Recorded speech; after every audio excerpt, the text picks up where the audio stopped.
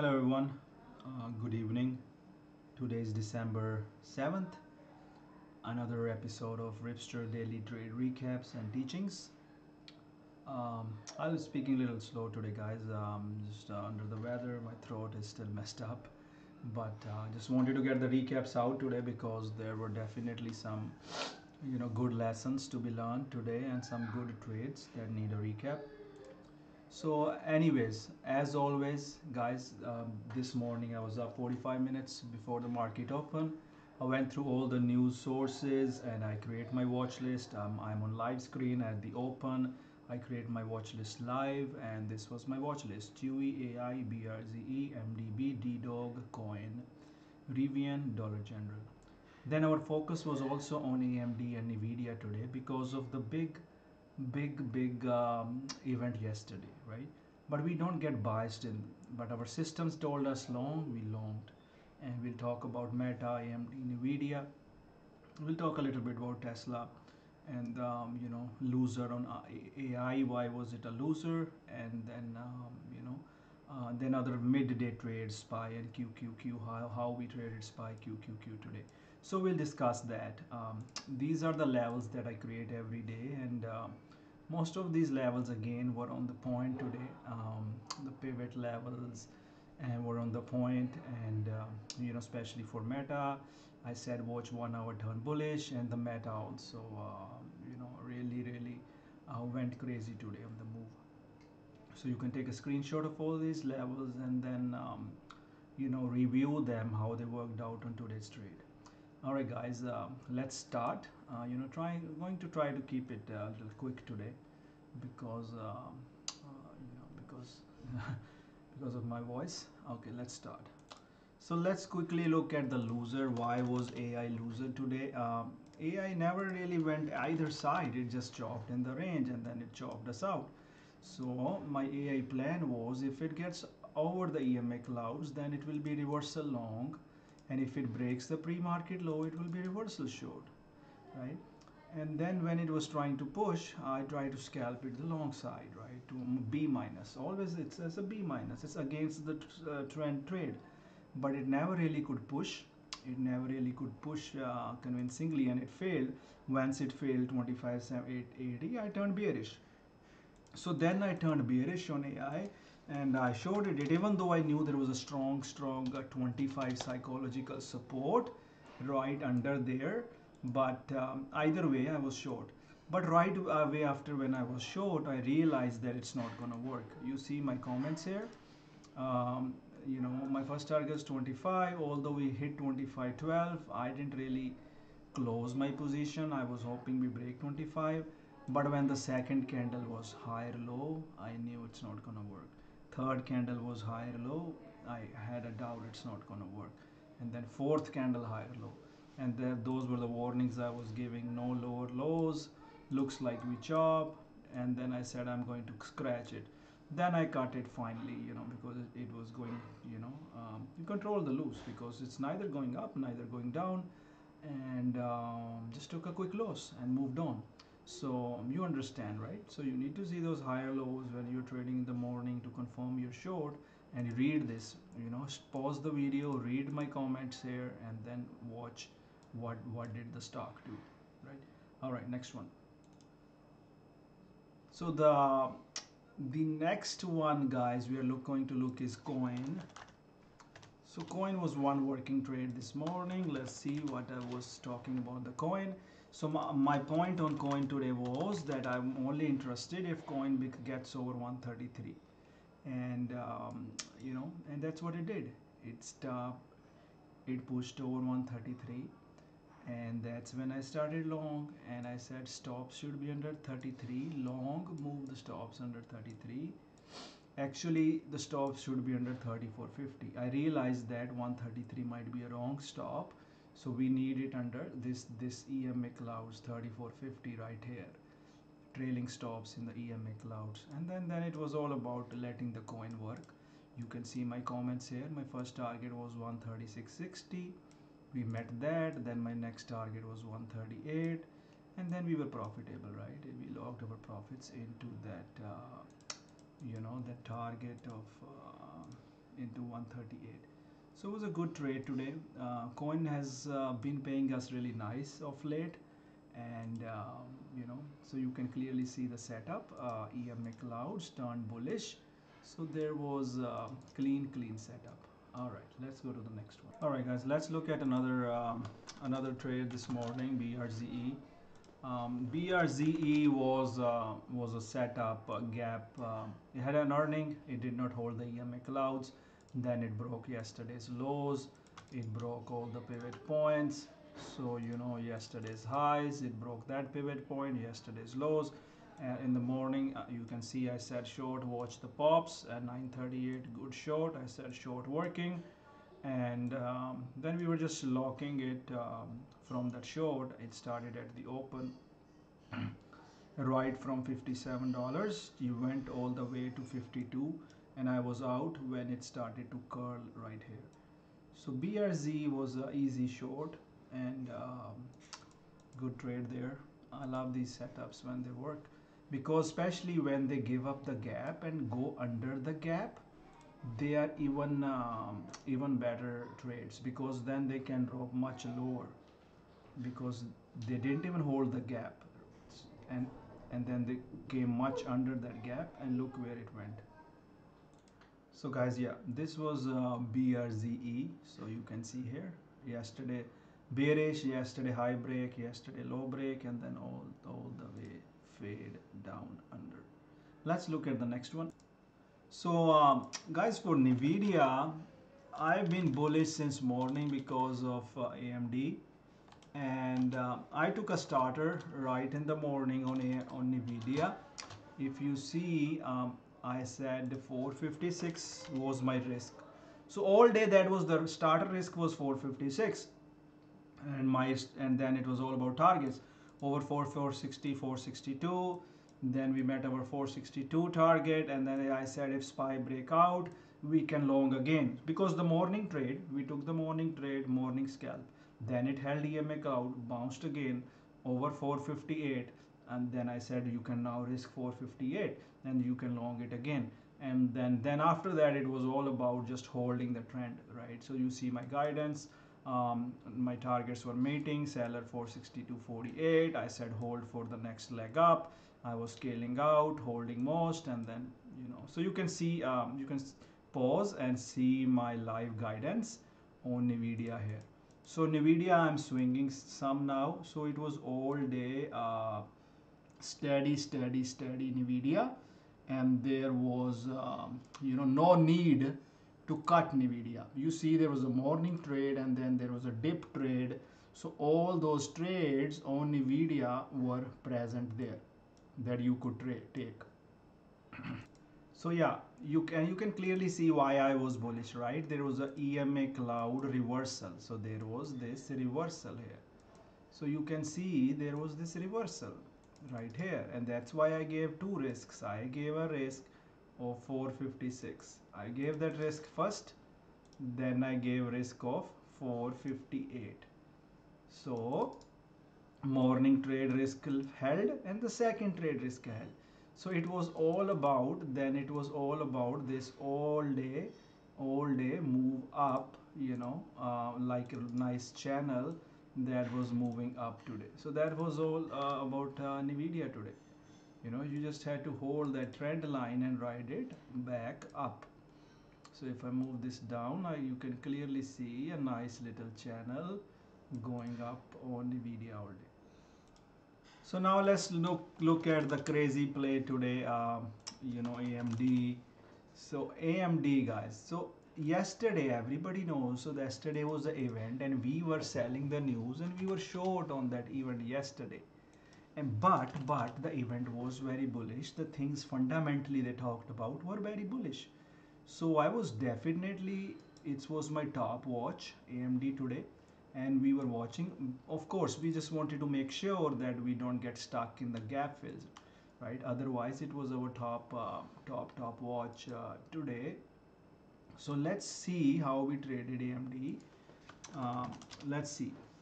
Before I go there, let me show you my pivot levels that I gave, right?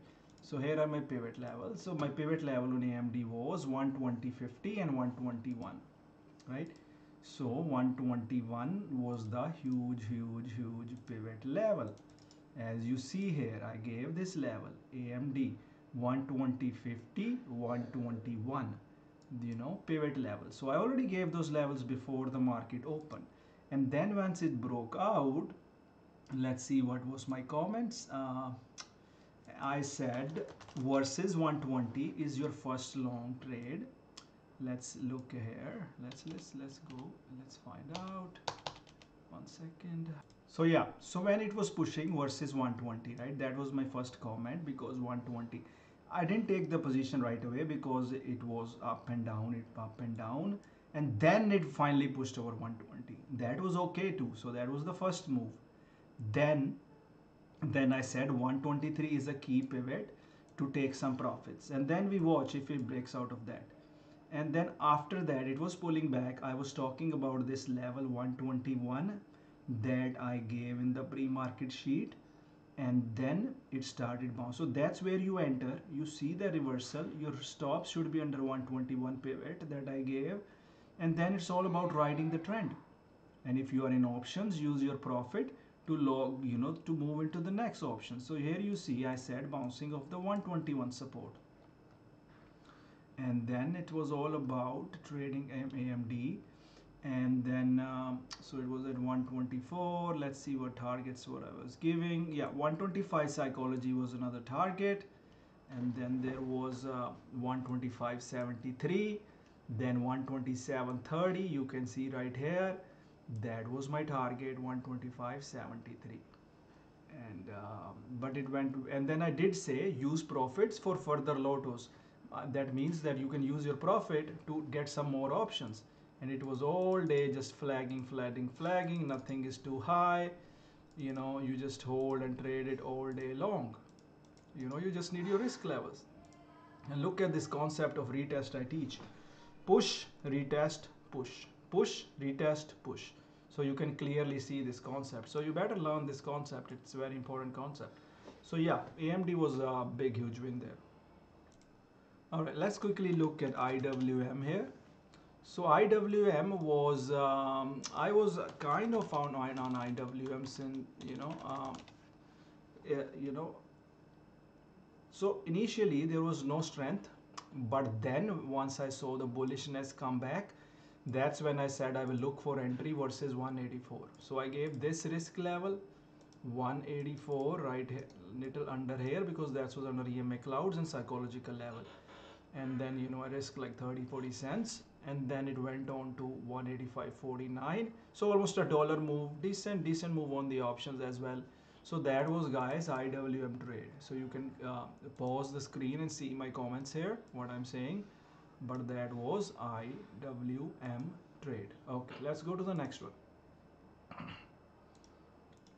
So I quickly want to talk about SPY and QQQ trades this morning. I mean, so I was talking about this. It was a bullish trend, right? It pulled back. It held 512.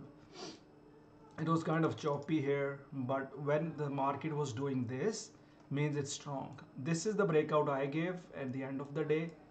These breakouts, and they kind of panned out. So when you see that this kind of action, when you see this red candle being reclaimed, this means it's going to get squeezed and get much higher.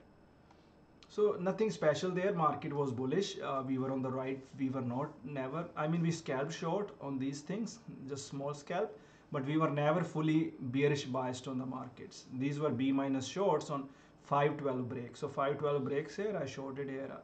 512 breaks here, I shorted here. And then I longed these breakouts as well, just some small scalps. So nothing crazy there. Let's go to the next one. So Microsoft, I was long in the morning. So I was long in the morning. It pushed to 370, and then 370.50. That was my target. I took it off half here. When it was breaking down, I closed the trade. And even though it reclaimed later and pushed, but I didn't trade it. But it still reclaimed. But anyways, when this happens, if you are still in, this is your risk. Always, this is your risk. And if you see what I gave in my pre-market sheet, Microsoft 365.80, right? 365.80. So yeah, nice winning scalp and then out of the Microsoft. So let's look at Meta. On Meta, I clearly said 1 hour can turn bullish. 316, 318, 40 your pivot levels. And look what Meta did. And I was on voice saying that Meta is the strongest one at the open. So I talked about it, strongest one at the open. And the flow was coming all day. And you see my pivots that I gave, it broke out of that pivot. And then, you know, it broke out of other pivots, yesterday's highs, and just kept rolling. Meta was not my personal trade, but I'm just showing you how my levels and my system and guidance helps everybody in the community. I think there were a few people really did really good on Meta today as well. You know, yeah, you can see, you know, Meta was really worked out for a lot of people in the community. You know, because they focus on the levels, they look at the plan, and you just have to focus on what works for you, right? You just don't have to wait for others to tell you what to trade, when to trade, what to buy. But the guidance helps everybody because we are a team and we work together to have a good day. So alright guys, what was the plan on CHWY today? The plan on CHWY was simple. There's a huge daily support at 1653 and I said it can B minus bounce if that support hold. And then 6083 were two levels that I gave everybody. And then it reclaimed the clouds and most of everybody knows what happens when it reclaims the clouds. So when CHWY reclaims the cloud, that is the bullish bias and that is a long trade. And it rarely happens. And happened to us few weeks ago on U, that it completely gap filled. Look where it found the resistance on the yesterday's resistance level. So that's a beautiful gap fill here, right here. You can see, right, the level risk levels I gave 1683 and then there was a 1650. So you can easily trade with a pre-market risk. You know your risk long, and mostly it works. When it doesn't work like AIE, you take a loss and move on. But the levels always work. You have initial risk here, it turns bullish, you can add more into it, B minus bounce and then becomes B plus bounce, right? So CHWY was example of the EMA clouds power, right? All right, next one. All right, so GameStop is also another example of the system. So you are bearish as long as under the clouds, but when it gets over the cloud, it's bullish, right? And I was talking about it's the same setup as CHWY, clear defined level. So 1350 was the risk level. If it broke 1350, I was bearish, but then when it held that level, then you turn bullish, because when it gets over the cloud, EMA clouds, that's when you turn into a bullish bias, and then it even went more than where it came from. So you see how the push, retest of EMA clouds and continuously push. So that's how that was the setup. So pause and look at this CHWY and GameStop setups. Definitely these are reversal setups. Defined risk at 1350 and then push. Alright guys, let's look at one midday trade for us on Google. Also, if you look at my morning levels on Google, what was my pivot? Pivot that I gave on Google was 135.25 and 135.60, 135.25, 135.60, both the pivots broke. But the real trade that came on Google was in mid of the day, when I said, look here what I said. I said Google is flagging. I set a price alert. If it pushes over 137, we can get back to HOD. And look where it went, from 137 to 138 and much more. Right? Repeatable pattern. You see me talking about it. Alright, so Dollar General was bullish to neutral. I ignored it at open because there was a low volume, but people in the community traded it. So there were two levels, 137.50, 136. 137.50 broke again, then 136 136 broke, and then it was just a gap fill short setup. You know, it was a gap fill short setup on Dollar General. So that was the plan, and you know, if it held that level, would have been long, right? So just a quick review, and those who watch my videos again and again know what I'm talking about here. Gap fill setup. Let's finally look at MDB. So the MDB was I mean, it was a day to watch. 380 versus 388, this level. So MDB, when it started to push over 388, you know, took a little long, see what it does. And it did push to like 397, right? And our target was 340, but it never really, it tanked right away. So you know, I barely took any off, because you know, I really expected it to push. But then when it broke under the bearish clouds, and then that's when I scratched it, I got out break even, didn't get anything because it was back under clouds. But then it did hold this level, the same level, and then it bounced. But it was a scratch idea. I mean, never really worked. But because when I see this, like this candle, when I see this candle, I'm not interested. So it was working, but when I saw this, I had to get out, because 388 gave up, you get out. And then not interested the whole day. Maybe tomorrow, day 3, we will put, maybe runs tomorrow, who knows. So 2 days right in a row, so we keep an eye. It's a decent pullback. Alright guys, that's it for today. I'll see you guys tomorrow. Hope you learned something today from these recaps. And come join my community, trade with me. I love to have you. Come for education and guidance. Do not come for blind alerts. Thank you. Take care. Bye bye.